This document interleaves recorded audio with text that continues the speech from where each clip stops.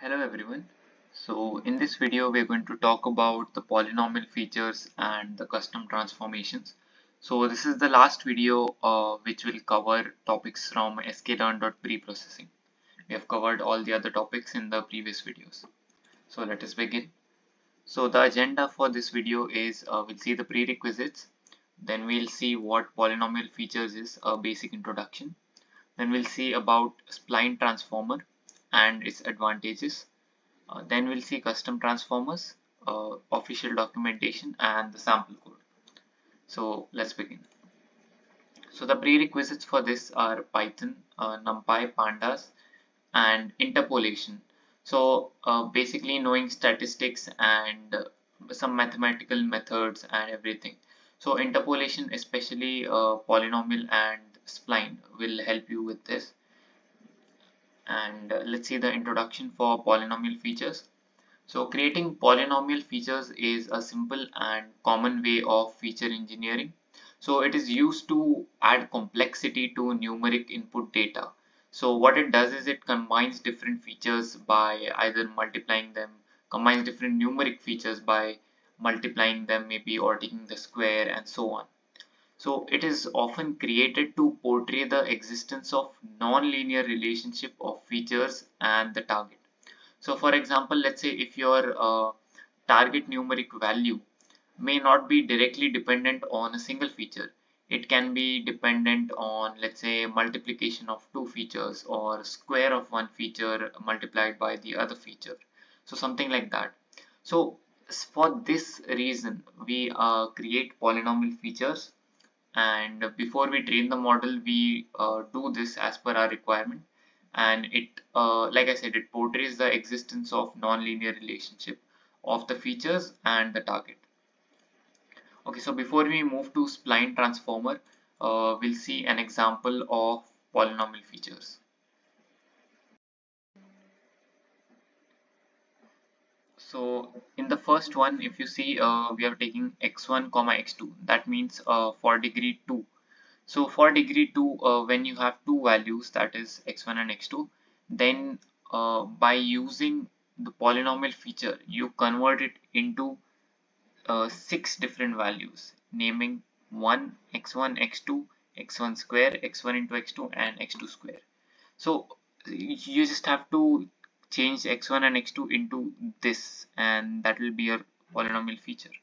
So for example, if we have 0 and 1 in the first row, then this will be changed to 1 comma our x. So this is x1 and this is x2. So x1 is 0, x2 is 1, x1 square, 0 square will be 0, x1 into x2, 0 into 1 will again be 0, and x2 square, 1 square is 1. Similarly for the second row, we will have first 1, then x1, which is 2 in this case, then x2, then x1 square, which is 2 square, 4, x1 into x2, that which will be 6, and then x2 square. So similarly for the third row, it will be 1, then 4, 5, then we have the square, then we have multiplication, and the square of the last one. So this is example with degree 2. Now when the degree is 3, that means, let's say if you have 3 features, so at that point of time you have to change them into this. You can see it's 1, x1, x2, x3, x1, x2, x1, x3, x2, x3, and x1 into x2 into x3. So this is how you will change it. Let us see an example. So if you have the first row as 0, 1 and 2, then you will change it to 1, x1 is 1 over here, 0, 1 and 2. So x1, x2, so this is our x1, this is our x2, and this is our x3. So x1, x2, 0 into 1 will be 0, x1, x3, 0 into 2 will again be 0, and x2, x3, which is 1 into 2, which will be 2. Now finally multiplication of all three, which will be 0 in this case.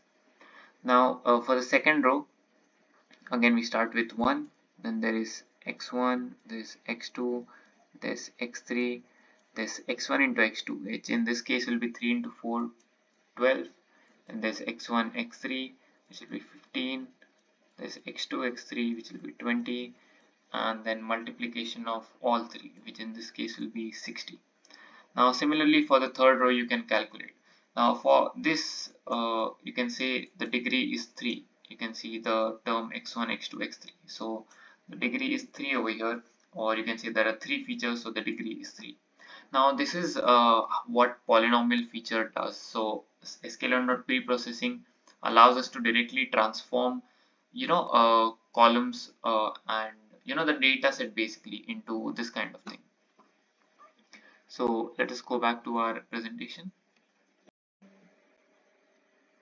Yes, so Spline Transformer. Another way to add non-linear terms is to generate spline basis function for each feature with the Spline Transformer. So this is you can call it an alternative to polynomial transformer, and this is actually advantageous and has certain advantages which we'll see in the next slide. So the spline transformer implements a B-spline basis. If you do not know what that means, you will probably have to get into the details and you'll have to research it. So splines are basically piecewise polynomials which are parameterized by the polynomial degree and the position of the nodes. So it's okay if you're confused over here. We'll also see an example or how to implement it in the code. Now first let us see the advantages. So B-splines are very flexible and robust for a fixed low degree, which is usually taken as 3, and they provide good options for extrapolation beyond the range of fitted values. So B-spline also generate a feature matrix with a banded structure, so the matrix will have good numerical properties. So moving on, custom transformers. So custom transformers are used to convert an existing function into a transformer. For example, log1p, where you do log1 plus the number and to the base e, of course.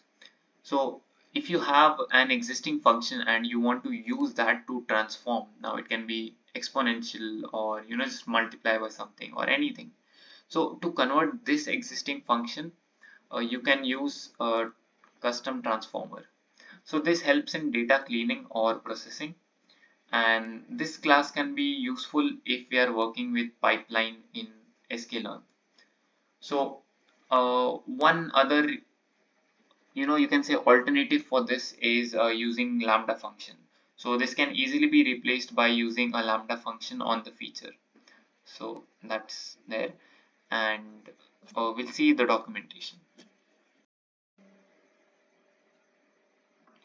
Okay, so this is the official documentation, and we just see generating polynomial features. So we already saw what it is, and we also saw on the whiteboard the same example, and if you see it has been done exactly the same. So this is the code which we'll again try it out by ourselves, and you can also read about spline transformer, so which is another way to add nonlinear terms, and there are some advantages which we saw in short. And then we have custom transformers. So over here again they've used log1p. We'll see that in our coding example as well. So yes, that is from the official documentation. Now we'll take a look at the sample code. We'll continue in the same collab file which we have been using in the previous videos, and I'll just write the text here, polynomial features, and then we'll begin with the code. So import numpy as np, and from sklearn.preprocessing we'll import polynomial features. So let us take a variable x where we'll arrange, let's say, values from 0 to 5, that is the first 6 real numbers. So np.arrange 6 and dot reshape. So we'll reshape it as 3, 2, which means it will have 2 columns and 3 rows.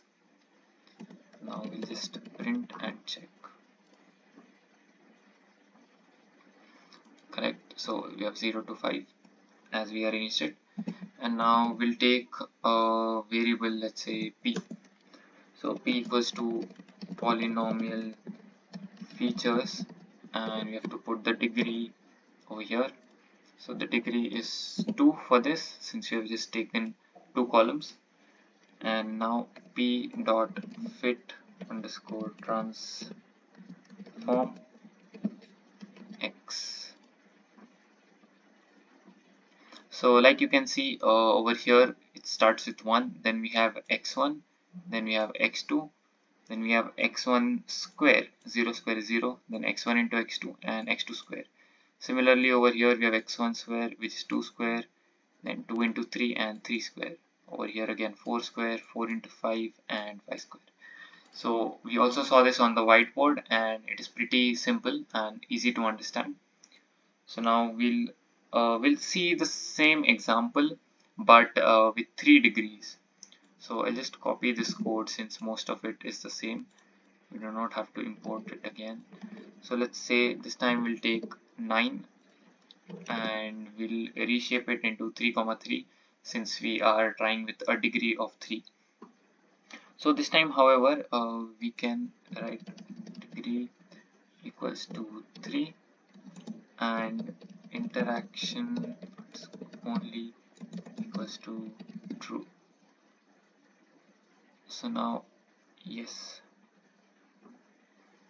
So again over here, if you see, we also saw on the whiteboard, it starts with 1, then we have x1, x2, x3, then is x1 into x2, x1 into x3, x2 into x3, and x1 into x2 into x3. So the first 3 are basically 1, x1 and x2. First 4 I mean, 1, x1, x2 and x3. Then over here it's 3 into 4, 12, 3 into 5, 15, 4 into 5, 20, and then multiplication of all 3 numbers. Similarly for the third row, so multiplication of all 3 numbers, 6 into 7 into 8 is 336 over here. So that this is for degree 3. I'll just write it in comments.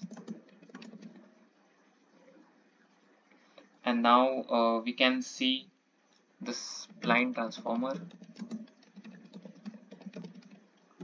So from sklearn.preprocessing, import, there it is, spline transformer. So for this we can just take x equals to np dot arrange 5 dot reshape 5, 1. So it will just be in one column and 5 different rows. Let's check it. Alright. Now let's say spline equals to spline transformer degree equals to 2 and number of knots, let's say, equals to 3. So now we'll print. Okay, we also have to fit it first, fit and transform. Spline dot fit underscore transform x.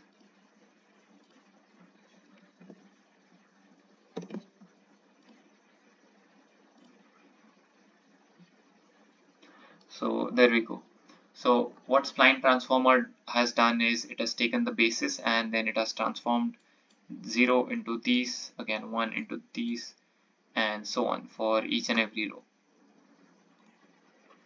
So now we are left with just one thing, which is custom transformers.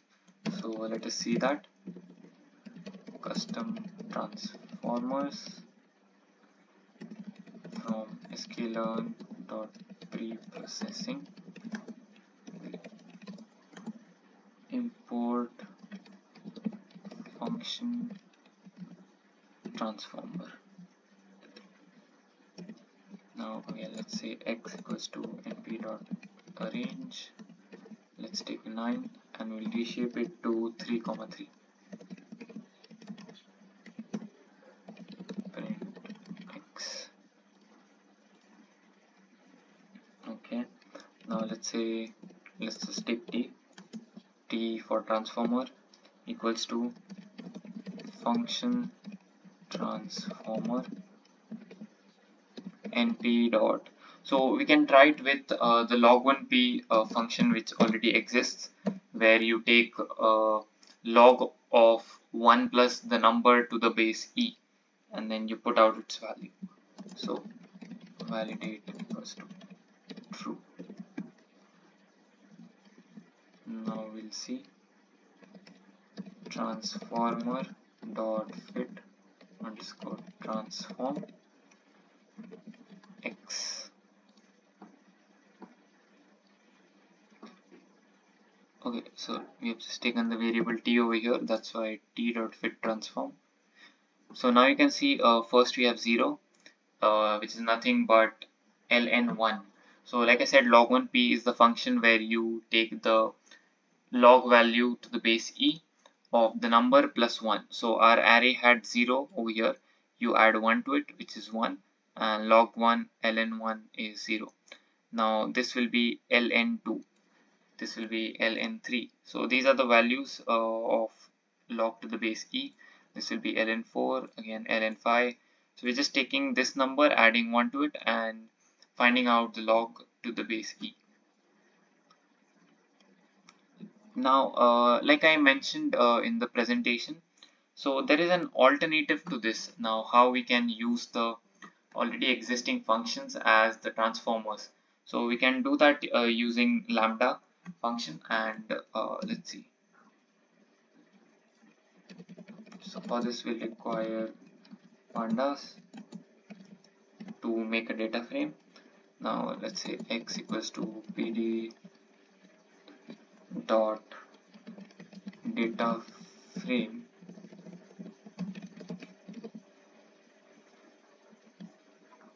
So we have already taken, okay, so let's just take x over here. Since we have already declared x over here and we want to use the same matrix, so I'll just write x over here instead of, or I can just use this again,